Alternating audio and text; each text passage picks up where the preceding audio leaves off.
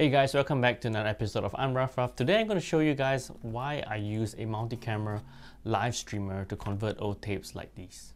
Now, multi-camera live streamers weren't really made to convert tapes, and you might be wondering, why would I use something like this for old tapes? Isn't this meant for multi-camera live stream kind of work? And the reason why is because it solves three major problems that are associated when we convert old video tapes using the computer. And those three things are the capture device, the graphics card, and the software. Now, the first reason why the capture device is because sometimes you have capture devices that are not compatible with the computer, and that makes capture impossible. Now, the second reason is graphics card. I noticed that when I use the MacBook Air, which has an internal graphics card, and when I convert tapes using OBS, the footage is quite jerky because it still has to process the video from analog to digital. But when I use it with a desktop or with a computer with a dedicated graphics card, I find that the footage is a lot smoother. Now, the third one is software.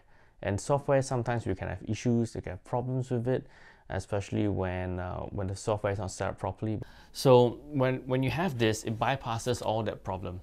But this will set you back a few $100s.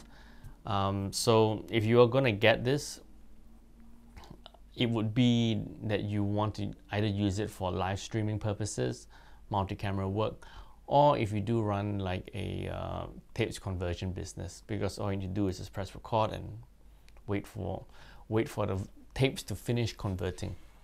Now, one of the easiest ways to get started with this tape conversion setup is to get yourself the Atem Mini Pro, because the non-pro version doesn't have the record button over here. And the next thing that you want to get yourself is a hard drive that is USB-C.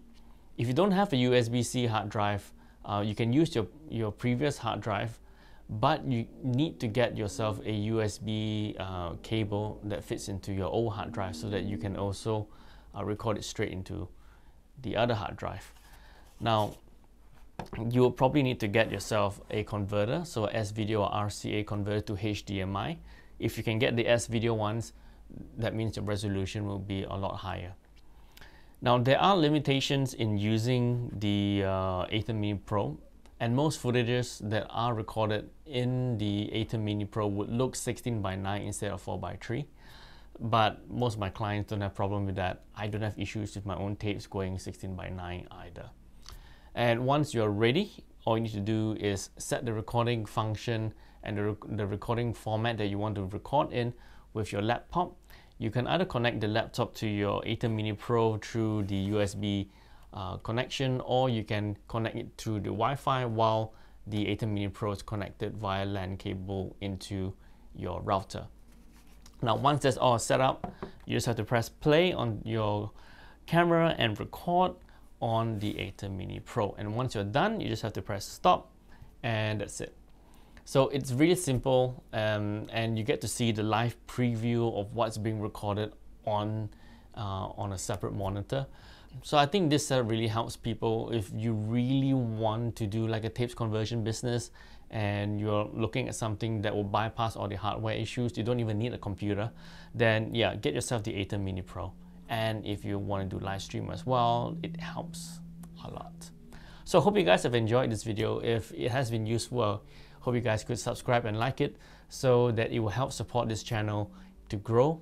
And yes, I'll see you guys again in the next video.